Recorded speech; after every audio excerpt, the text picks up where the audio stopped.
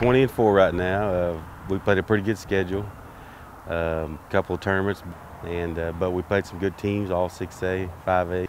So everything went good, and right now we've been playing pretty good. The season's going really good so far. I can't wait to see how we're going to do in the playoffs. Hopefully we'll win it this year. I feel like slow pitch is a little bit more competitive because everyone can hit, and no matter what, it's going to be hit somewhere really hard. And in fast pitch, you can get struck out or just little grounders here and there.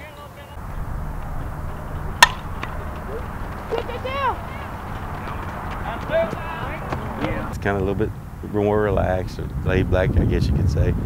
But once you get going and you get to playing, you get to hitting, they all get excited, because you can hit, some of them don't ever hit a home run in fast pitch. Well, they can get in this game, you can hit a home run, because the ball's just floating down there. If you got somebody that's got a little power and the wind's blowing the right way, you're gonna hit some home runs. So that's fun.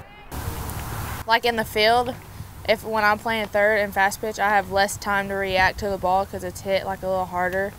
And then I'm playing up in fast pitch, but in slow pitch, I'm playing behind the bag, and I have more time to react to the ball to where it is, and it's judgment. It's really judgment is what it is. We made state tournament last year and got beat in the semis, and I always tell the girls, I said, when we get beat a lot of times, what is it? And they go, we don't hit. I said, you have to hit.